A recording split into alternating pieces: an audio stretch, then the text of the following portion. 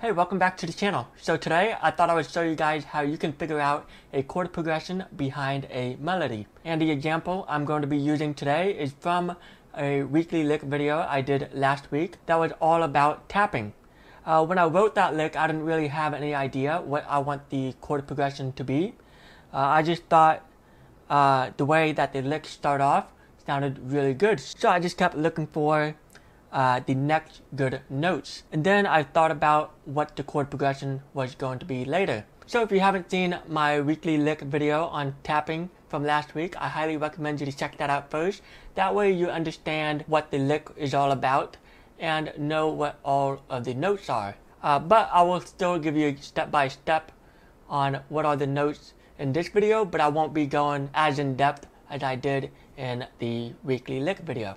Alright, so let's get into it. When I wrote the lick, I didn't really have any sort of idea what I would want the chord progression behind it to be. All I was thinking about in the moment was writing a lick that just has a lot of tapping in it and doesn't sound half bad. So the way that the licks start off with is a hammer on from nowhere on the 5th fret of G, and then the 7th fret of D,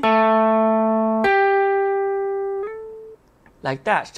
So those are the first few notes of the lick.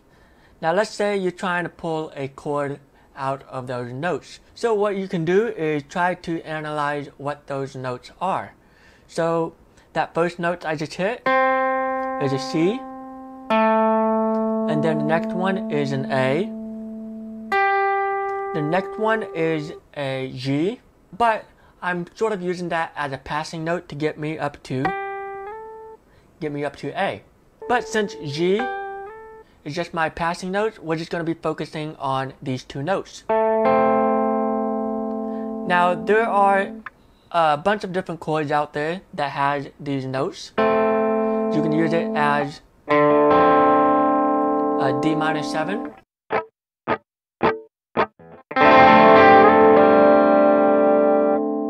and there's also A minor, which would also work with that. And so the chord that I ended up choosing is A minor, because I just thought, it sounded good to me. And then after I figured out that A minor would be my first chord, starting to hear like, alright, what I would want the next chord to be. So now that I got like my one chord, I realized that when I go over here, when I do that pull off, I would want to switch to a different chord. So I just started thinking again, like, alright, so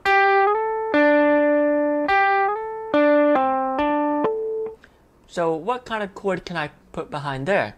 And again, I analyzed the notes. So A to pull off to D, and then there's C, D again, and pull off to the harmonics of A. So you have a total of 3 notes.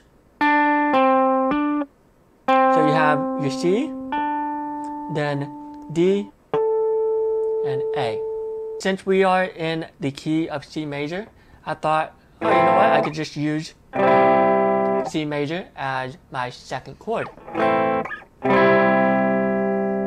And now I have more of a better idea on what I would want my chord rhythm or timing to be. And so I thought, you know what, I'm going to stick with half notes.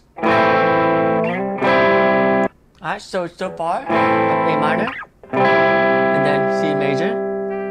And the next part of the lick goes like,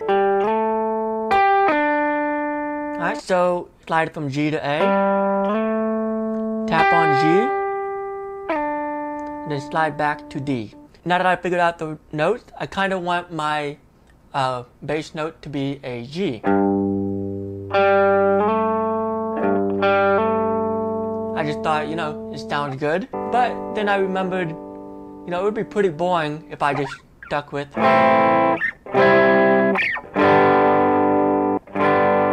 I thought, you know what, I should change it up a bit. So I thought it would be a good idea to do a G sus2. But instead of playing it up here, I thought it would sound better if I played it down here.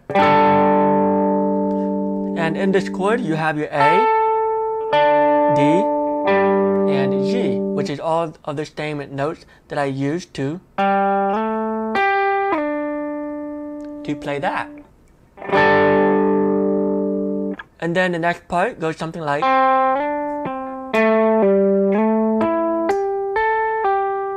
now I'm back up to A. So I thought, you know what, I can just go back to A minor and then play A minor again to start the next progression. So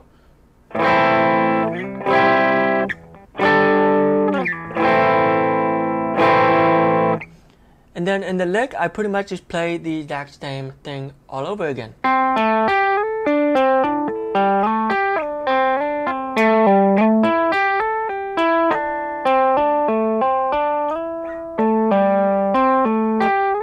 So the chord progression I figured out was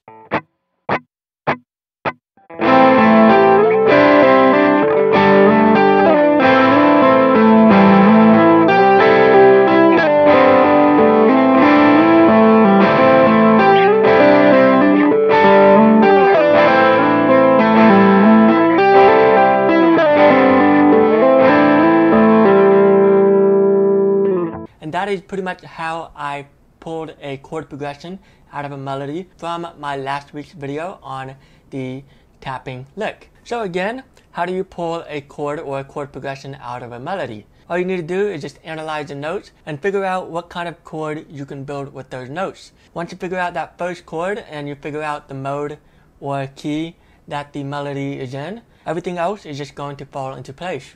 Alright, so I'm going to wrap up the video there. I hope you guys enjoyed this one, and if you did, be sure to hit that thumbs up button and also subscribe if you're new. I'll see you guys in the next video.